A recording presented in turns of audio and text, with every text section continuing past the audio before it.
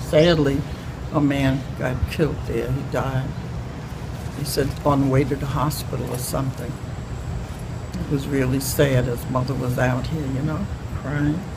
When the fire started, at first we heard fire engines around the corner there. So we figured everything was all right. It wasn't over here. So I went to bed. And I woke up, the phone was ringing. My daughter had called and said from her window she saw a lot of fire engines over here. So we got up and we looked, and we opened the door a little bit and there was a lot of smoke. So we went back in. I said, we better get dressed and go outside.